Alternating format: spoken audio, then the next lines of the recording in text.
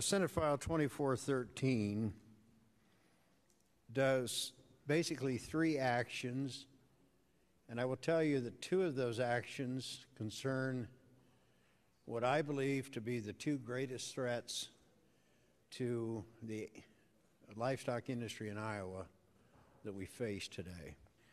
The bill also protects our food production facilities from trespassers. The bill increases the penalty for trespassing to an aggravated misdemeanor for the first offense and a Class D felony for subsequent offenses. I believe 2 components of this address the gravest threats to animal agriculture in Iowa today. I'm going to focus on the last one. It's no secret that I was targeted by an activist group earlier in the year. But about 3 hours ago, at 1:43 this afternoon, 4 hours ago, Senator Sweeney sent me an email, forwarded an email, and I want to read that to you.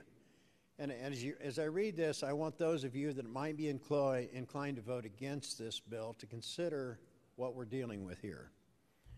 Here's the text, part of the text of that email.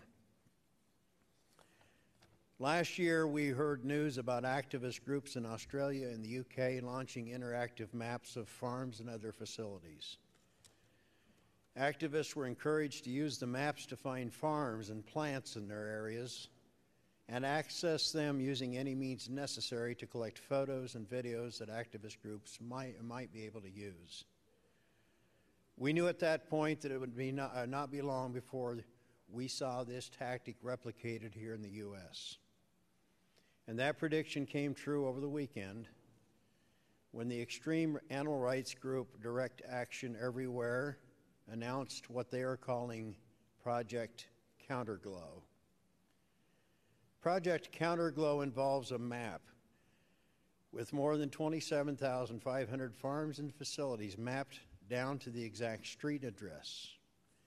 Activists can add photos and videos of what they call criminal animal cruelty. And I remind you that in their opinion, any farm qualifies for that description. They can use what they call animal cruelty to the map. They can add videos to that they have collected by trespassing and conducting surveillance of locations. The website also includes tips from other activists on how to do this.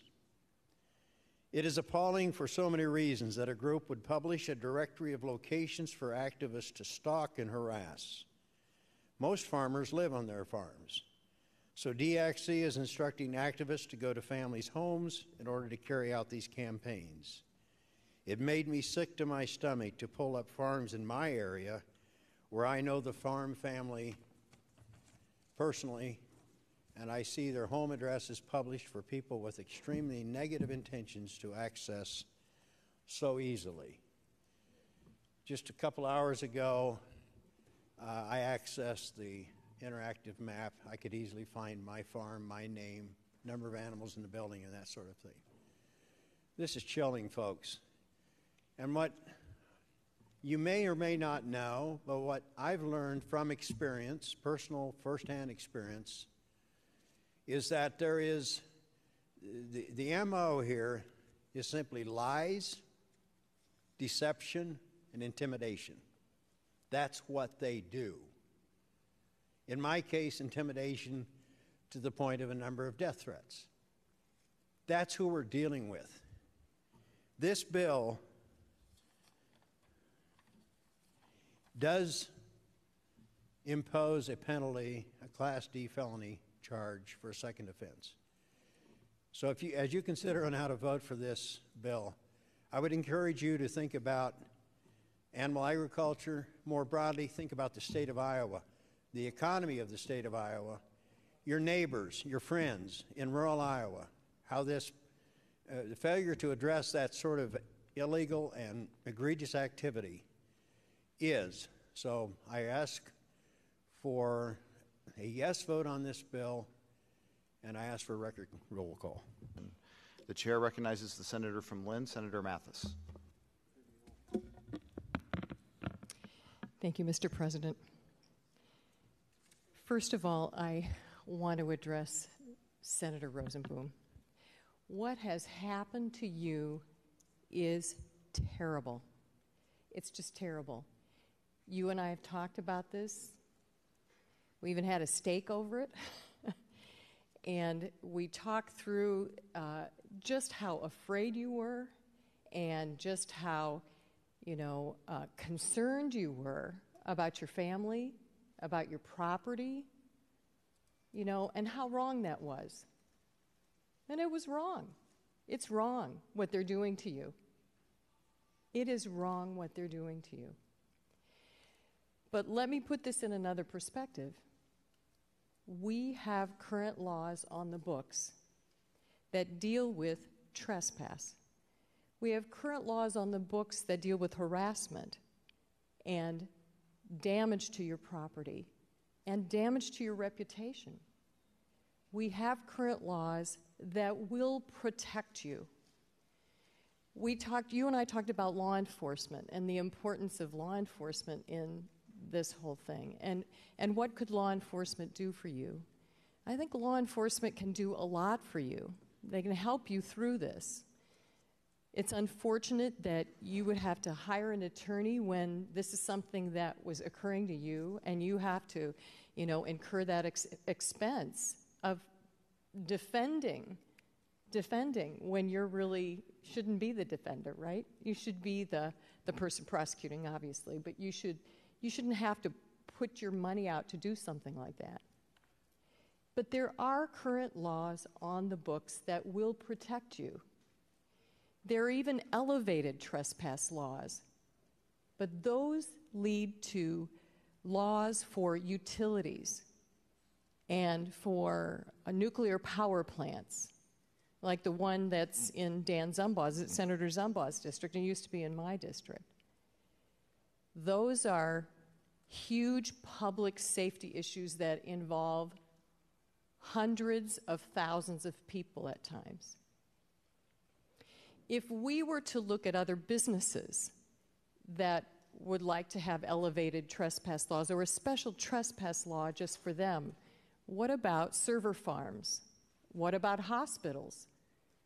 They're integral parts of our society that should not be injured, and we shouldn't hold up business for them due to a trespassing, and perhaps those should have elevated laws as well. Again, the current laws protect a lot of people from a lot of harm. I'm also going to look at this from a First Amendment perspective, primarily from reporting. And Senator Brown, we talked about this in the committee. Remember, we were talking about reporters' rights. So in journalism school, you learn about your reporters' rights in terms of where you can take pictures and where you can go to get your information. We study trespass laws. You can stand on a city street and take a picture of a burning building. But when you get out to a farm and you need to get close to a barn fire or a grain bin suffocation or something that's tragic like a tornado, you might need to get closer to the object. I've covered many barn fires. I've covered a lot of stuff on farms. And when I go there, the public safety officials will say, will allow you to come on the property, but you're always mindful of the private property. And you have to weigh what might be a charge that you would receive of trespass against the public's right to know. And the public's right to know in those conditions, I think, are beneficial in terms of imminent danger, right? Under this law, a reporter who might be covering a news story and damage property while they're on the property, so I think I said maybe running up somebody's lawn or running into something with a news car and damaging a potted plant or whatever it might be. I think it's probably not a good example. But they would fall under something like this, or they could fall under something like this. if they were not to get the permission from the homeowner to be there and take those pictures. So that's kind of that's a gray area right there. We also have to take a look at some of these higher penalties that you have put on this, a Class D felony for the second offense. It's pretty stringent. Even a trespass on a utility, I don't think is that high, is a Class D felony. But in conclusion, this is what I can say to you is I'm sorry for what's happened to you. I really am. I can understand what you're saying. I can appreciate your saying, but I do not agree with what you're trying to do. I think that it affects First Amendment freedoms from the rights of reporters. Thank you. The chair recognizes the senator from Polk, Senator Bolton.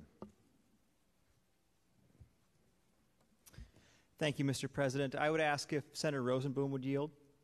Senator Rozenboom, will you yield for a question? Senator Bolton, you're in order.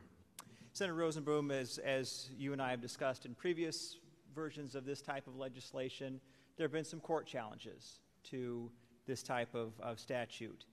Have you had any discussions to guard against challenges to what is drafted in this legislation?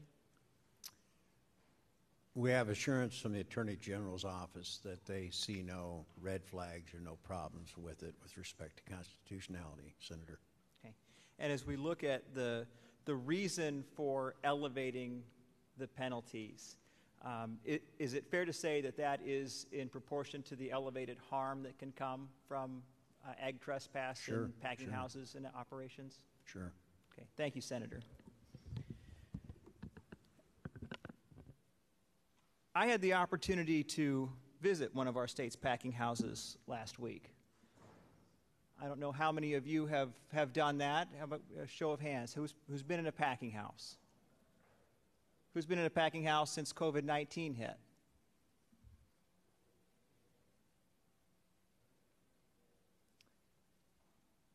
We have a major industry in this state and a whole lot of workers that are affected by that. I look at my own family's history, my own experience growing up in Columbus Junction. We make a lot of jobs in communities that really need economic support in meatpacking plants. My grandfather spent 20 years as a chief union steward at a packing house in Columbus Junction. However, when one trespasses onto a packing house floor, they can take a video of what are actually very humane practices and make them appear sociopathic and bring dishonor to very honorable work that is done by thousands of Iowans day in and day out. We say we want to do things to support our workforce and develop our workforce. There is a large segment of our workforce that shows up every day and takes a knife to a hog and does it thousands of times every day. And when we see those images, they don't always look good. It doesn't mean that there was an abusive practice. It doesn't mean the hog felt any pain in the entire process. It doesn't look good. And as Senator Rozenboom has pointed out, there are organizations out there that simply don't want people to eat meat. The goal is to eliminate production agriculture when it comes to animals.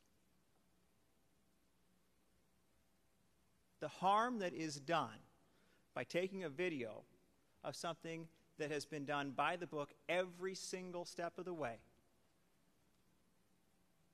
can be immense.